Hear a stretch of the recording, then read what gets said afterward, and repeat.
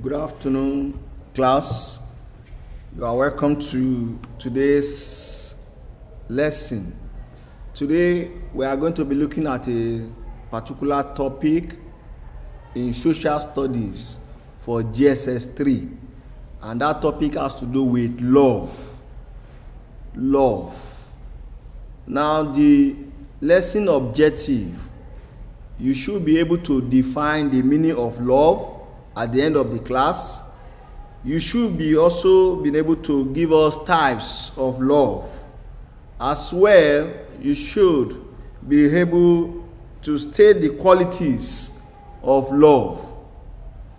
And at the same time, we should be able to describe behaviors that enhance loving relationship. In a country, there is need for love, because love makes citizens to be able to live in harmony. It helps citizens to be able to cooperate together for the development of the country. So to start with, we want to know the meaning of love. Love refers to a warm feeling of affection towards oneself and others. What does that mean? It means that before you can love any other person, you must first of all love yourself. It is when you love yourself that you will think positively towards others.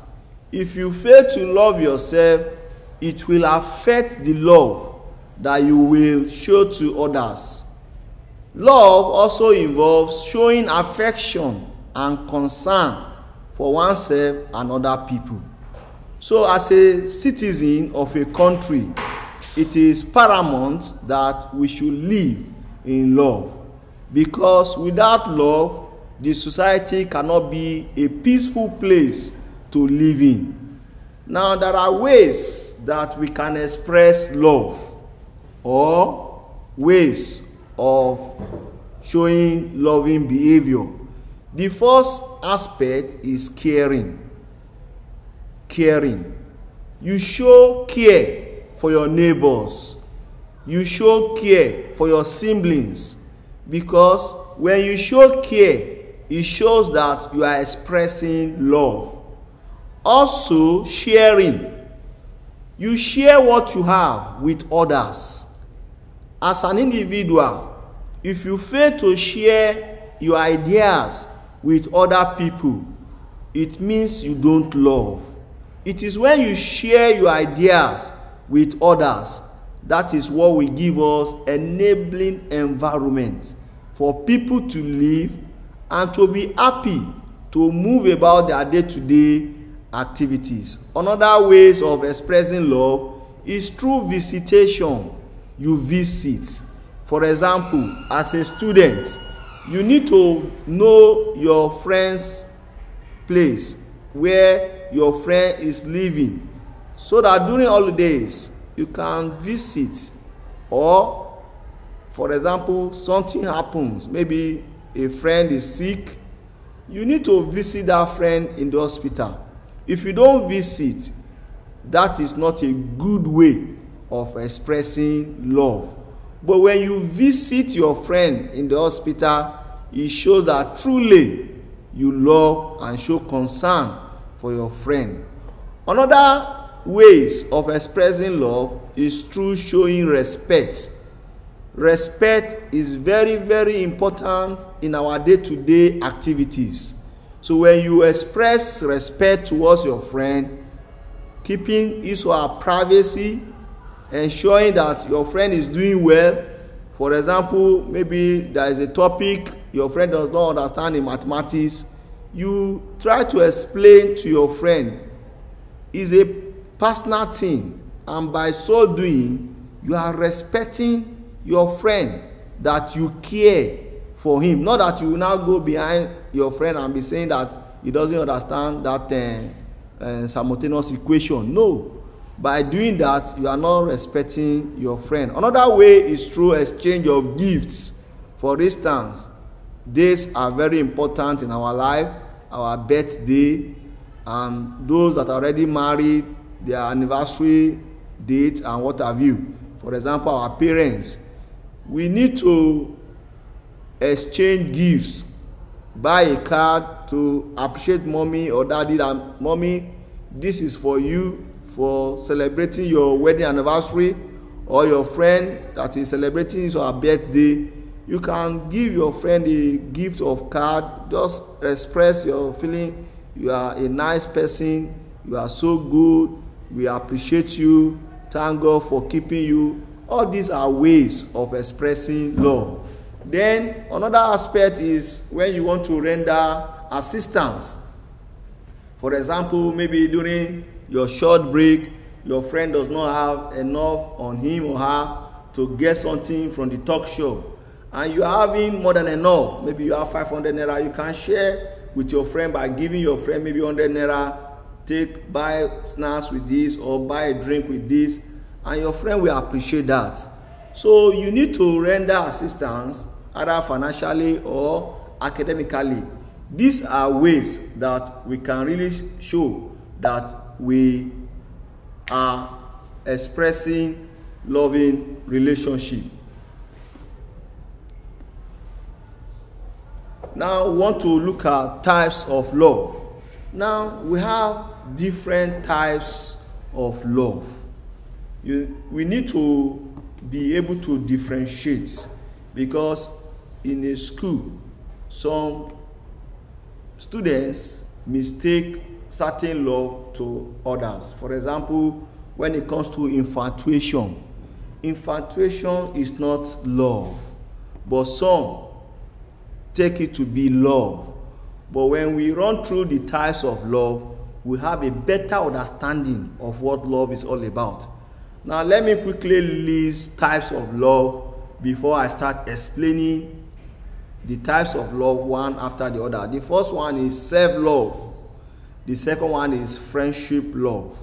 The third one is comfortable love. The fourth one is romantic love.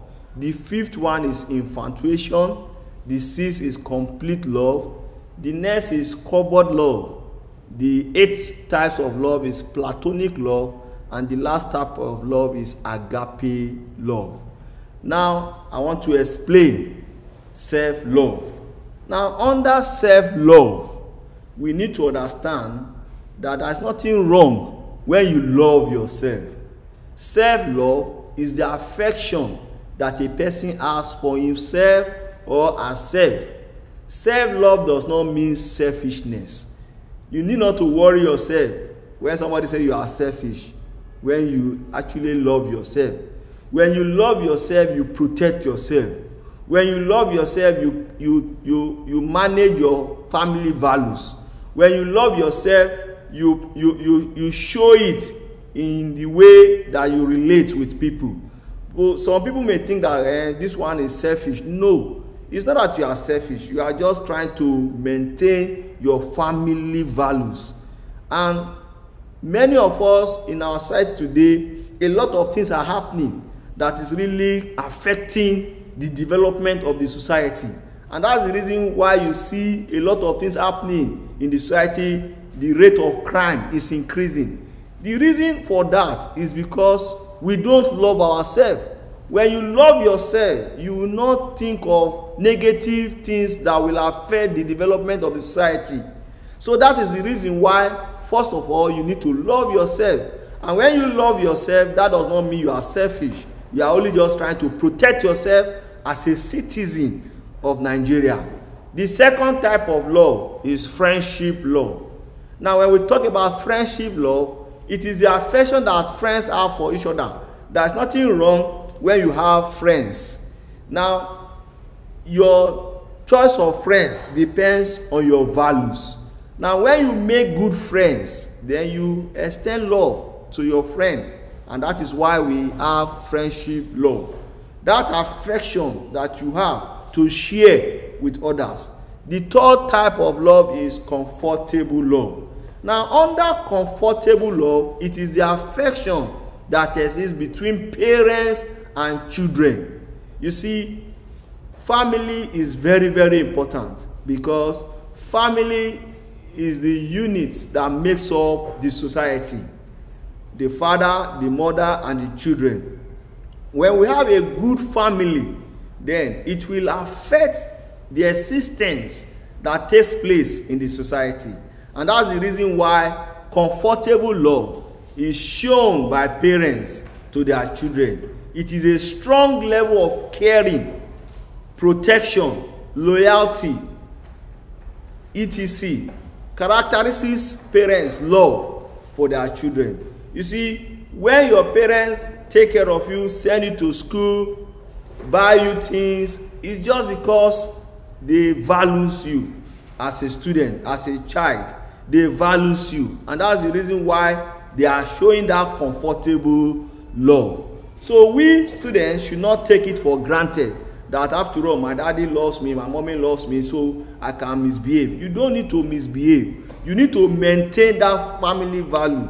You need to maintain and appreciate that love, because it is the care they give to you that will take you to your future, that will make you to become somebody important, that will make you to become the president, that will make you to become somebody relevant in the society.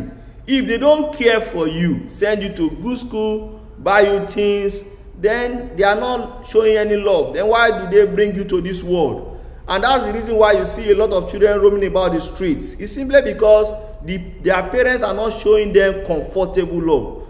When you see a parent showing comfortable love, they go extra mile to protect you, to ensure that wherever you go to, you are safe, to ensure that nobody disrespects you.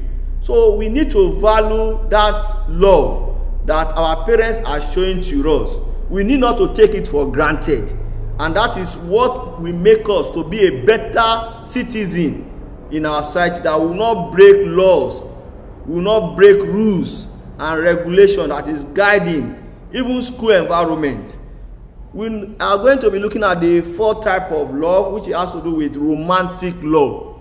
Romantic love is the affection between a male and a female, which basically involves the feelings of happiness, togetherness, and sexual desire. Yes, a time will come after your university, by the grace of God, and you start working. Yes, you'll be ready to get married. So when you get married, then you will experience romantic love, just the way your parents are already experiencing it. Because without romantic love, we will not be here today. It is romantic love that brought us all together. So romantic love should not be mistaken to comfortable love. It should not be mistaken to friendship love or self-love. So you need to understand these different types of love, so that by the time you get to a stage, you should be able to know the type of love that is existing at that moment. And that takes us to infatuation, which is common among students. Infatuation, it is an extreme, temporary, and irrational sexual feeling which a person has for someone at first sight. Now, when you see somebody for the very first time, that attraction may be there, that feeling or that I like this person may be there, but you must be careful, because it is infatuation. At that moment, that person will be physically attracted to the opposite sex. This fake loving relationship usually ends quickly due to distance, frequent quarrels, and so on and so forth. So you need to understand that when you are feeling infatuated, you should be careful, so that you don't mistake that you love this person. You don't actually love, you just feel that you like this person, and you'll be having negative thoughts. So it's a fake type of love. It is not a real love. That takes us to complete love.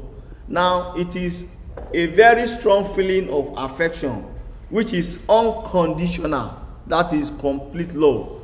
Complete love is a strong feeling of affection which is unconditional and total in practice. It does not necessarily involve sexual intercourse. It takes time to develop. So that's another stage, another aspect of love. This one is you are trying to assist. You don't have a negative intention towards the opposite or towards your neighbor, but you are just trying to appreciate the person. You are ready to help the person to achieve purpose. That takes us to cupboard love. Cupboard love is a sudden and extremely friendly behavior of one person to another in order to get what they want. You see, sometimes we are very funny. We pretend to be in love. Maybe you wanted to collect something from your friend, so you just pretend that you love your friend because of what you want to collect from your friend. And as soon as you are able to get that thing from your friend, then the love is over. That is what we know as cupboard love. It is not true. It's just because you want to get money or you want your friend to assist you to do something. So that is what we call cupboard love. Then we go to platonic love. Platonic love is a special friendship between a male and a female, which is based on God's love and does not involve sexual relations. This one is common among the youths. You see, you will see a boy, a guy and a lady always together. They are trying to plan their life together. They are trying to see how they can be of help to themselves. So this special type of love is what we know to be platonic. And this does not mean they have any negative intention. All they are just doing, they are friends. And as time goes on, it may end up nice. But all we know is that they are trying to befriend and assist themselves. That takes us to the last type of love, which is agape love. Agape love is a warm feeling of affection that is completely selfless and spiritual. It is based on God's love and does not involve sexual relations. It exists among members of the same sex and between males and females. This is the type of love that God wants us to have towards everybody that comes our way. So this is spiritual and it is God's own love. And when you have agape love, you can do whatever to help your friend become something meaningful in the society. So having taken note of the different types of love and having been able to differentiate the different types of love, we should be able to appreciate at any stage we find ourselves the type of love that is existing, and that will help us to know how to relate with our co-students in class, with our friends in church, with our friends in our various homes, and that will guide us so that we will not make mistake. But take note of this, that sexual feelings and romantic attractions are often mistakenly regarded as love by many young people. Now, you need not to make mistake of what love or affection is all about. You need to understand that these different types of love is helping us to know the particular type of love that is existing at that moment. But as you are growing, as you are getting mature, you tend to understand the meaning of love better. Now we are going to be looking at behaviors that enhance loving relationship. There are some behaviors, there are some things you will see that will guide you, that will help you to love better. And that number one is mutual respect. When you say you are in love with somebody, you must respect that person mutually. Just the way you want people to treat you, you must as well treat others that way. You don't reveal your friend's secret to others simply because your friends see you as a friend, and that does not give you the privilege to go and be mocking your friend behind him or her. Then you need to share. You must be able to share. If you are the type that doesn't share, it will be difficult to love. Then you must be ready to tolerate. We are all from different backgrounds, and our culture differs. Where we are coming from, the homes we are coming from, it may be from a Christian home, it may be from a Muslim home. So depending on where you are coming from, you must be ready to tolerate, because a lot of things will be happening even while you are in class. Somebody may want to make you unhappy, somebody may step on your toes. Then how do you cope? you tolerate that person, but point to the person that you doesn't like this, you don't like that, and that will settle it. Then you need to be closeness and continuous togetherness. That's another behavior that enhance love relationship. If you want your relationship to grow, if you want your loving relationship to grow with your friend, then you must always be together, planning together, discussing meaningful things that will bring about progress your way, even when you leave secondary school. Good and constant communication. You must communicate very well. You must have good communication, not coming together and be discussing bad things. You discuss things that will affect you, maybe the career you want to do later. Maybe you want to become a medical doctor, maybe you want to become an engineer, maybe you want to become an accountant, maybe you want to become a nurse, and what have you. So you start discussing it, planning towards it. Then you start making future plans together. You start planning, what are we to do, how are we going to achieve this. So you plan together. Then you work towards mutual goals. The goals you are setting for yourself, that maybe you want to become a governor, maybe you want to become a president. These goals, you work towards it so that you'll be able to achieve it. Those are the behaviors that will enhance your love relationship. Also, you must not forget important dates. Dates are very important in our life. For example, birthday, then our wedding dates. So these are very important. So you need to understand and keep those at heart always. You need not to forget your birthday, your friend's birthday date, because it tells and goes a long way. Now we are looking at facts about love. We need to know some things about love. For example, love is not the same as sexual involvement. When you are in love with somebody, that does not mean you want to have sex with that person. No, it is a wrong notion for you to be having that feeling that you want to have sex with your friend. No, it is a wrong notion. Then the second one is, first love may often be one of the last life most intense, memorable experiences. Now, when you love somebody, you meet the person for the very first time, that will help you to know the kind of person you are moving with. And if you are careful enough, this friendship can last forever. So first love may often be one of the life most intense, memorable experiences that you never want to forget your friend. Even if your friend should travel out, you still keep in touch. You talk together, you ask about your friend's progress, you get to know what your friend is doing over there, and that will also check you that, am I doing well? Am I really making progress? So these are facts about love. Love usually takes time to develop. Now, don't forget that this topic, love, is not something that you toy with. It's not something that you just come about and you develop immediately. No, it takes time to develop. In a loving relationship, people respect and encourage each other. So when you say you are in love, you must respect and you must encourage yourselves. Now let's see myths about love. Now when we talk about myths, I believe you all understand what we mean by myths. Myths are things that are not that true, but some people want to make it true.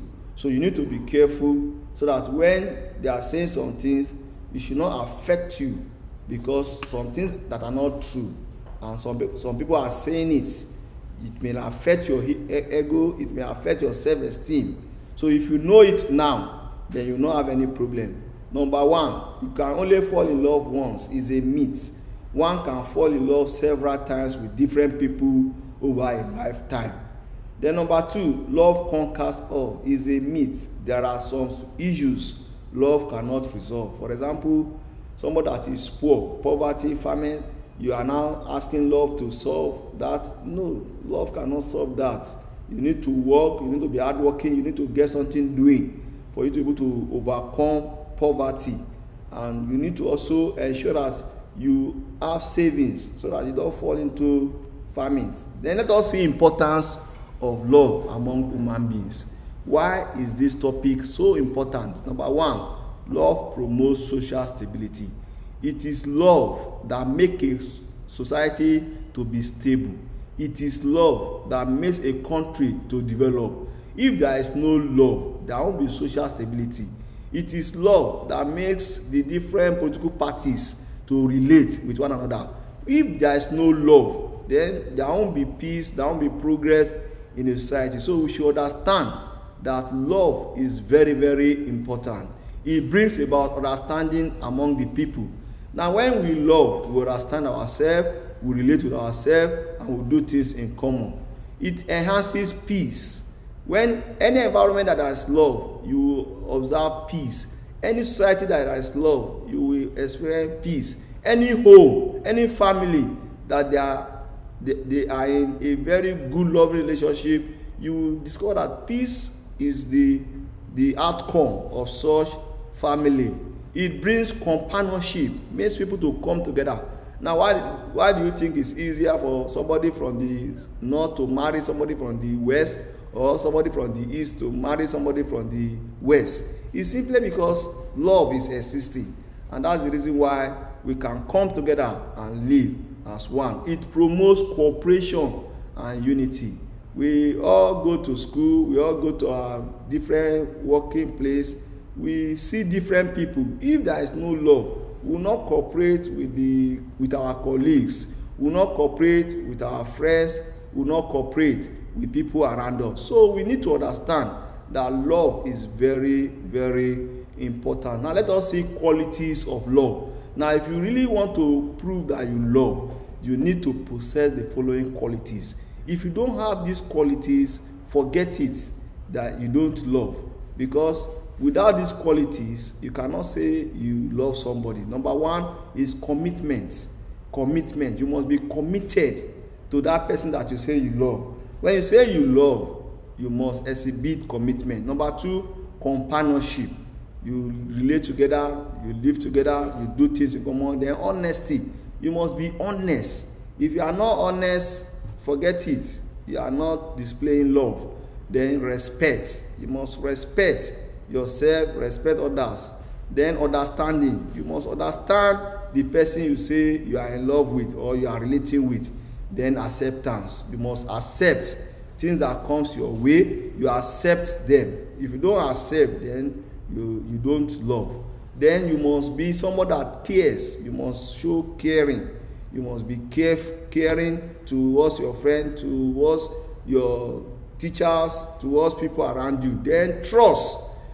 You must be able to trust. If you don't trust, forget it. You don't love. Then tolerance. You must be ready to tolerate. Then forgiveness. There's no way your friend will not offend you, because conflict is inevitable. So you must be ready to forgive. After telling your friend, I don't like this, then you let go. Then responsibility. You must be ready to be responsible. If you are not responsible, forget it. You cannot say you love. Then reliability. Are you someone that can be reliable? Can somebody rely on you? So these are qualities of love. So all these qualities are necessary for us to be able to appreciate love. So to say, with this in mind, you must understand that love is very, very important in our society. Thank you for listening. I appreciate you, and I believe you will learn better after now. Okay, bye for now.